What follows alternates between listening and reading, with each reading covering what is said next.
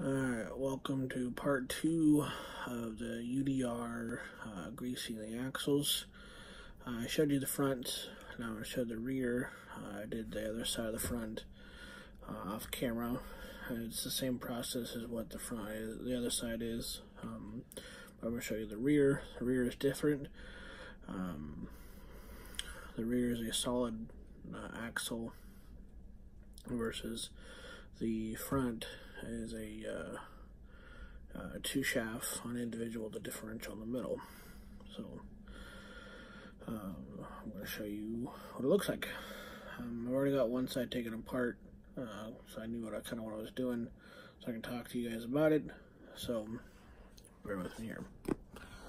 Alrighty. Let's see here. So there's the rear shaft. So this is what it looks like when it's all together. The shaft goes in here.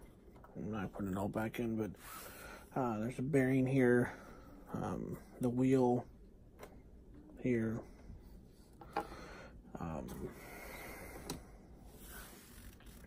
but this is one part of the shaft. There's another shaft on the other side. So you have two screws, top and bottom here. I did take this screw off for the fake caliper. It looks like I didn't have to take it off, but I did. Not kind of knowing what I was getting into. It just kind of pops back into place. So, good for reference.